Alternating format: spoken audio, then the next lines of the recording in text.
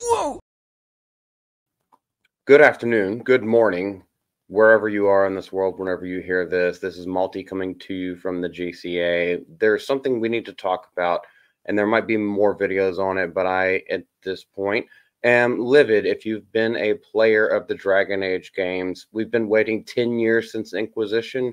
We're finally about to get a new release called the Veilguard, and there are some things coming out from the head writer.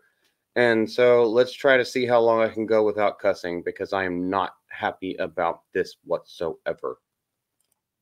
I guess we should just take this topic at a time and just let this be a rant on one issue at a time.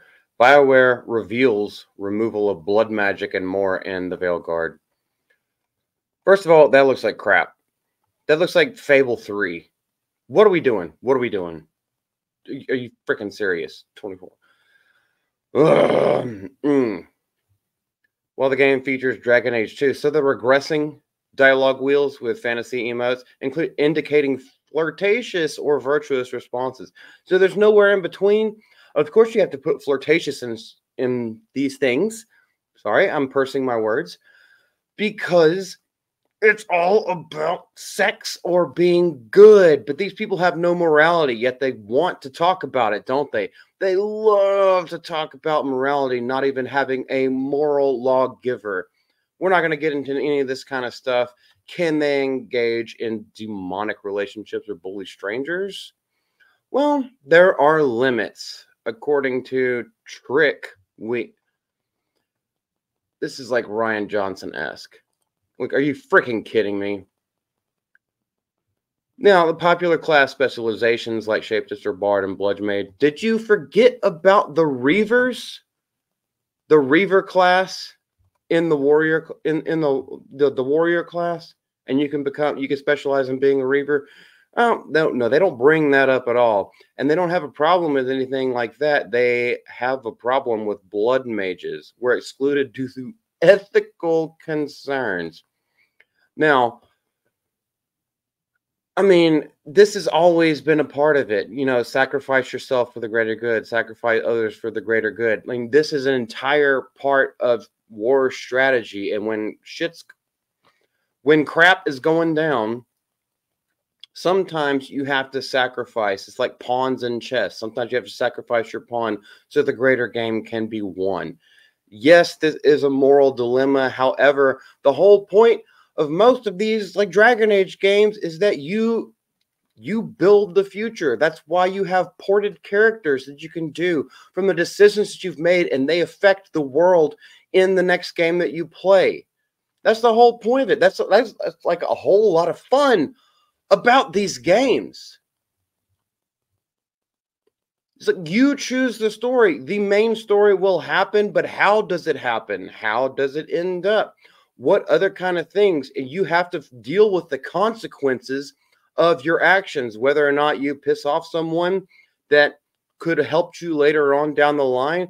It's the whole thing with BioWare. That's kind of like how they made their bucks with KOTOR and stuff like that. Whether or not you garner favor with your companions, or you kind of push them away, and then when you need them in the very end, when everything hits the fan, they will or will not back you based on how you've treated other people and them the entire game. That's what BioWare does, especially the Dragon Age games. I think it can be ethically neutral if you only use your own blood, but after seeing it used as a required part of mind control and demon biting in Dragon Age 2, it's just not a road we want a hero to walk right now. Well, who says you have to be a hero? What defines a hero? Riddle me this, Weeks. You are such a cuck. It's just, does anybody actually wonder why all of this crap is fading?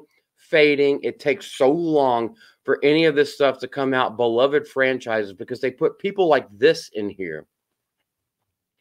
People like this who want to, oh, now we want to be a little bit soft-hearted and a bit soft-headed. And it's like, no, the whole thing was about choice. It was always about choice.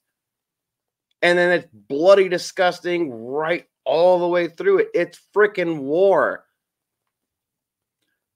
I'm going to stop right here because there's so much more we can talk about, and I don't want to get. I am angry. I am angry about a whole lot of stuff, and I did a lot of research about other things. There's so much more to be angry about. Will you join me? Let your rage flag fly.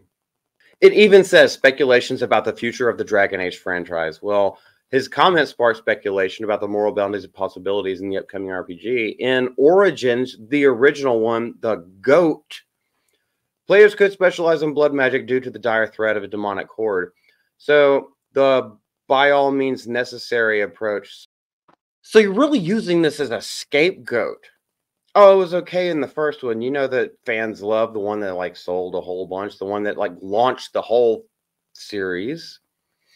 You're using that as a scapegoat. Well, we want to move on past that. Well, we can move on past you having a job. I hope it's been long enough now, but go fuck yourself, trick. This has been Malty with the GCA. I know that I'm a little bit heated. There will be more videos like this because this is my, basically, this and KOTOR, BioWare in its golden age used to be my favorite games of all time. So I have a lot to say. No matter what side of the aisle that you come out on whenever it comes to this, obviously I have vested interest in old BioWare and stuff like that. So wherever you come out, whether it's hatred towards me and my takes, whether it's hatred towards what is happening with this franchise, that a once beloved franchise, let me know in the comments. Feel free to engage in civil discourse. And until the next time, this is Malty from the GCA. I appreciate y'all so much, and welcome to it.